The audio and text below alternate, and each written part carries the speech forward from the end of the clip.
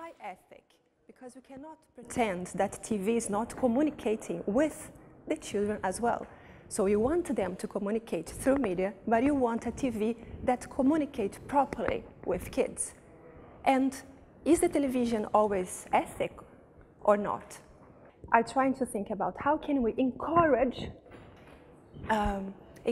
quality content for children and discourage harmful content for children. Television can have some kind of bad influence, let's say, but also positive effects.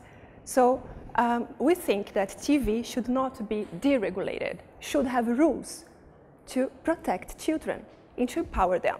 For example, in Sweden, I'm going to talk about the Swedish model, it's completely forbidden to advertise for children if they are not 12 years old. Because we think that we should understand children as citizens and not only as consumers. If you are just trying to sell things to them, if you use the television, if you give the excuse that to make quality, that to make it possible to have channel programs for children, you need to give advertising all the time. So what are we advertising to children? Research has proven that TV are advertising to children sugar, fat, and salt, like things that unhealthy foods a lot, and toys, licensed toys, Disney toys, McDonald's toys. These are the things that our kids are having contact with all the time without any rules.